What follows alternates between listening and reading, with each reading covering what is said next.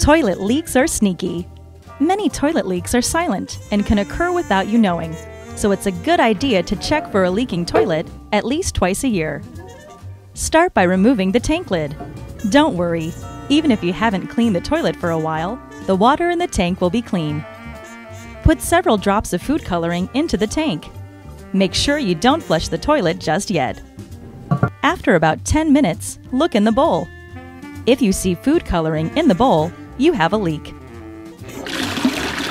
Most toilet leaks are caused by a worn-out flapper, a rubber stopper which seals water in the toilet tank. If this seal is not tight, leaks can occur.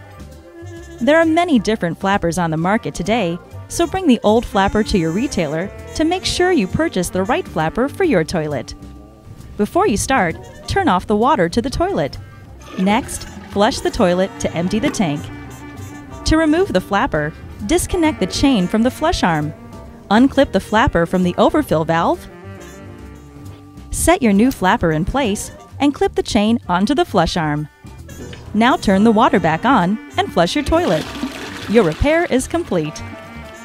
If your toilet was installed before 1994, it might be better to replace it with a more efficient model than to repair it.